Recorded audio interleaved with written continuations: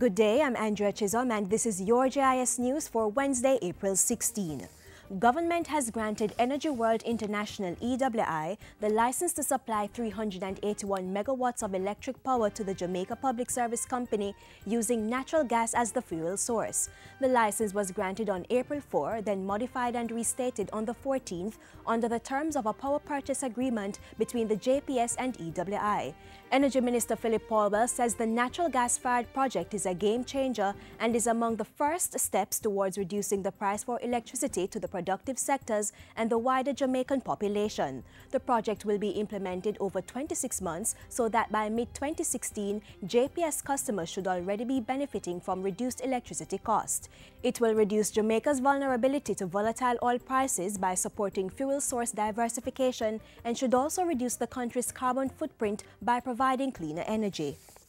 Government has spent $24 million to provide a new first-class basic school for residents of Belfield District in St. Catherine. Prime Minister Portia Simpson Miller officially opened the new Marley Hill Basic School Tuesday, marking the second such opening under the Jamaica 50 Legacy Project to build 9 early childhood institutions. The first was opened in Westmoreland and another 2 are ready to be opened, while 5 are nearing completion. Our position as a government on the reform of early childhood education remains rock solid and non-negotiable. Notwithstanding the serious resource constraints facing our country, no child must be left behind. This school is a legacy for the community. And this means that the community must own, protect, and preserve this school from any kind of vandalism. Marley Hill was built by the Culture, Health, Arts, Science and Education Chase Fund, which saved $3 million on the project through efficient implementation. The new structure features 2 large classrooms, a kitchen, sanitary facilities, sick bay, and staff and principal offices. It has been furnished with an industrial stove, refrigerator, outdoor play equipment, and water tanks. The focus will be on parental responsibility when Jamaica celebrates Child Month in May. At the recent launch, the National Child Month Committee, NCMC, announced that the 2014 theme was Parents, Take Responsibility, Break the Cycle. It is the intention of the National Child Month Committee to help individuals who are directly responsible for the development of our children to center their attention on the all-important role of parenting and the negative impact it could have on our children and, by extension, our nation when we lose focus of our responsibilities. Events include a church service, Youth Outstanding Academic Achievement Award ceremony, and National Children's Day activities on May 16. Even as government acts to address current water shortages due to drought, work is advancing on the draft 2014 water sector policy. The draft is a review of the 2004 policy and focuses on significantly increasing access to water island-wide.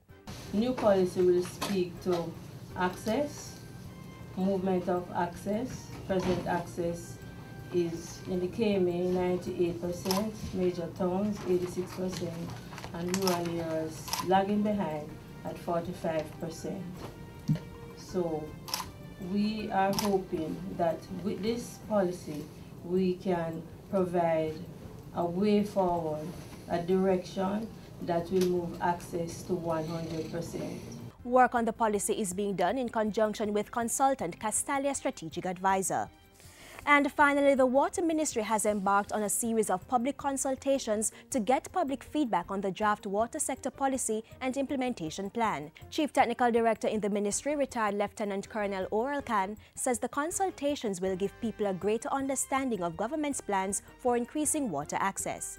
The draft policy and the wider presentation on water resources management are intended to provide a guide to the work taking place in the ministry and will clearly show the general improvements in the sector, the constraints, as well as the general direction and vision of the Ministry of Water, Land, Environment and Climate Change for the water sector.